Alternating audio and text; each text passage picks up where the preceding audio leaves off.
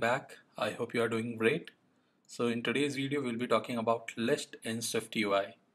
So as you can see on my screen, I already have a list view created, and lists are basically what you see in your settings app. So when you open your settings app, you will see a lot of options given in a table, right? And you can scroll through all the options. So this is basically designed by using list element in SwiftUI. So we'll see what we can achieve using list. So most of the applications and most of the times in your development journey, you will be using list a lot because that's like a building block of most of the applications. So let's see what list is. So inside of the body, we have a text currently. We will remove this, and instead of this, we will add a list here. And inside this, we will add the hello world one text. All right. So currently you can see the behavior of list is same like v stack or s stack.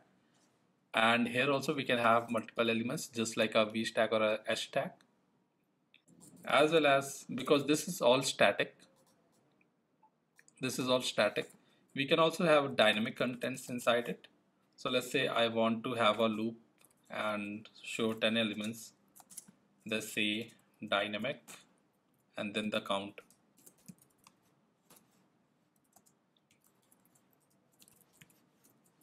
And we'll capture the value here. All right. So now we have some dynamic contents that we are passing through for each. Above we have some static text, and again we can have some more static text at the bottom of it. So you can see we are able to combine static as well as dynamic text inside our list. And as well as in settings app, you can see that you have particular sections for every category. So just like that, we can add it here too. We just need to add section, not section. And inside the section, we have to give the heading. So let's call it section 1. And all the elements, we can wrap it inside this. And you will see that we have a nice little section created here. And if we want to create one more section, then we can just call it section 2 or anything that you want to call it. And then move all the other code inside it. This will be section 2, yeah. And you'll see that we have very neatly organized our code, organized our views inside the section. All right. So this is static text, and it is very less likely that you'll be using list in this way. Most of the time you'll be having some array or a custom structure that you will want to show inside the list. So let's see how we can achieve that too. So let's say I have an array of Marvel characters. So let Marvel characters is equal to, let's say, Spider-Man, Iron Man, Hulk, and Thor. So let's say we have this 4 characters as of now. So, and we want to show them inside the list. So let's just remove this.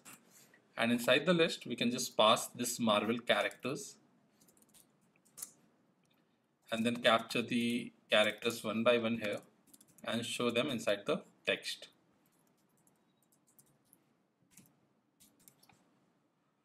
Oh, character here.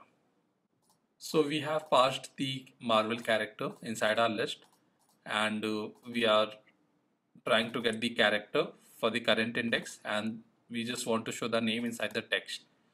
So currently it is throwing us an error. Initializer requires that string conforms to identifiable.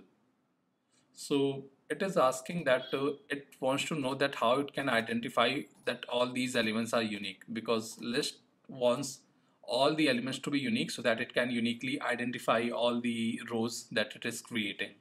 So for this we can pass the ID,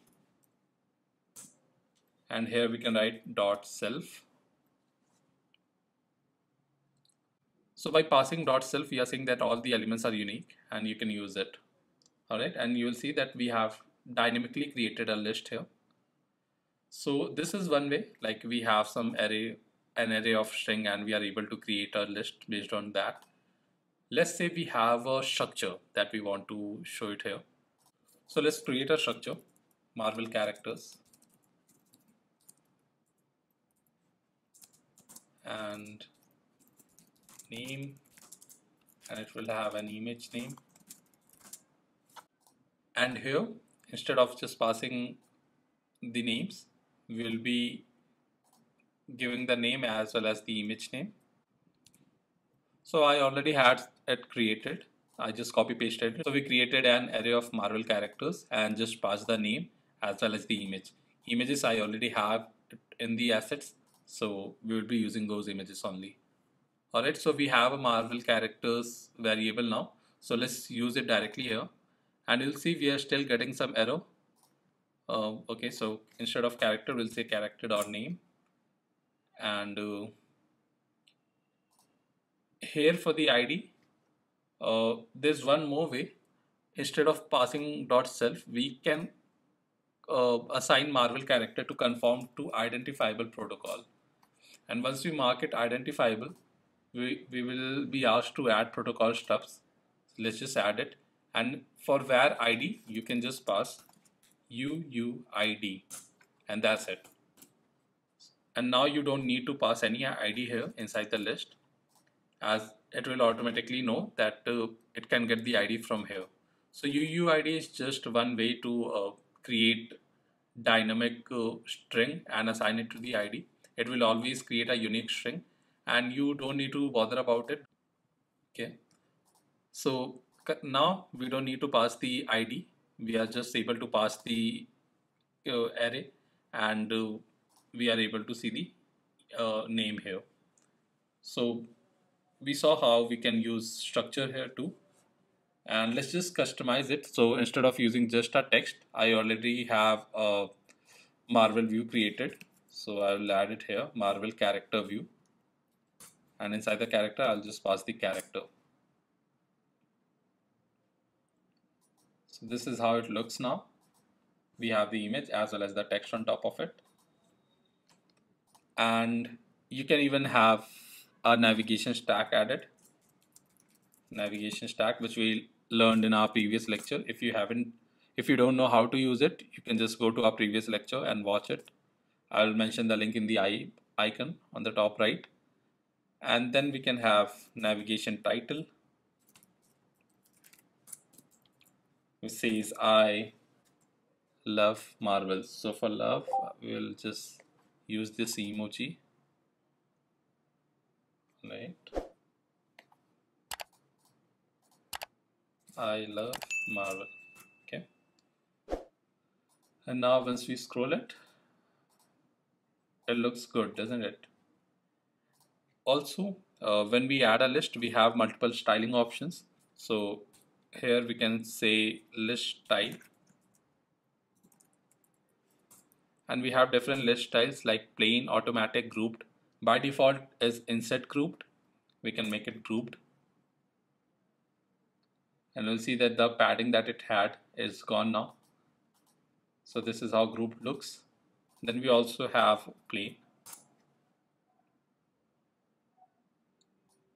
So it feels something like grouped only.